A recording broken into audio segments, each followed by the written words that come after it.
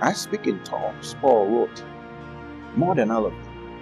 But when I come to church, what I'm thinking about is not how I'm going to speak in tongues and show you guys that I speak in tongues and get everybody clapping for me that I speak in tongues, that I have all these gifts of the Spirit, that I can do all these things.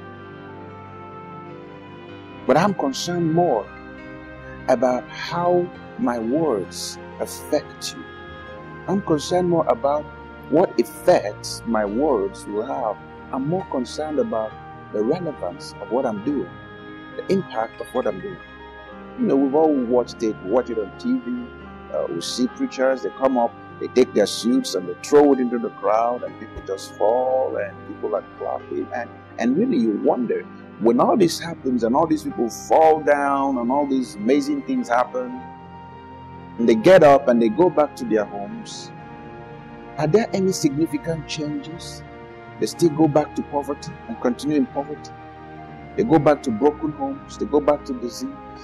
Yeah, they've had a wonderful time in church. The man of God is so anointed.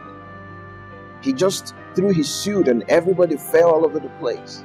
Oh, amazing. But what lasting transformational impact does it have in the life of this person, in the finances of this person, in the career, in the vision of this person?